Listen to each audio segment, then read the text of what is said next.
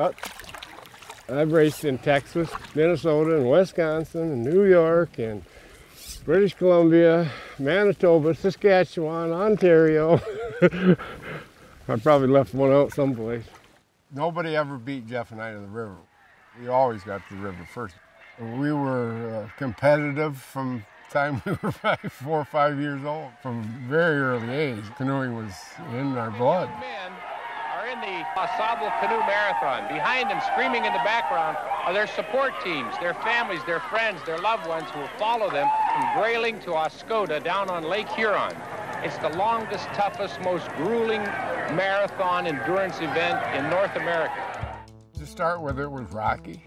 We were both very competitive and never wanted to take the blame for doing something wrong in the canoe. We were just learning, and then we got back together in '74, and then Jeff and I won 3 out of the 4 races that year. All the arguing and all that stuff was way behind us. We never argued again. Illness, cramps, accidents, and the simple torture of it will knock out all but the most dedicated racers.